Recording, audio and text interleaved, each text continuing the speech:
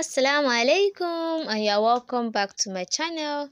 In today's video, we'll be learning how to take a measurement for your jilbab or your KHIMAR, like the one on your screen right now. So the first thing we're going to do is to measure the face circumference. So you make sure you impute just one finger, as I'm doing right now while measuring this face circumference, to avoid it being tight for the client.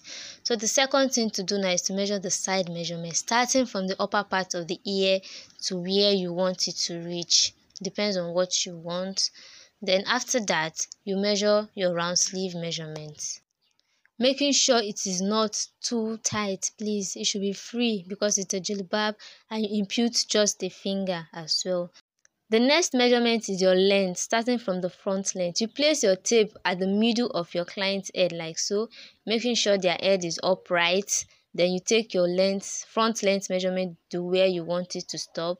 Then for the back measurement, you place your tape same place at the front, but your tape will go over to the back and measure where you want it to be.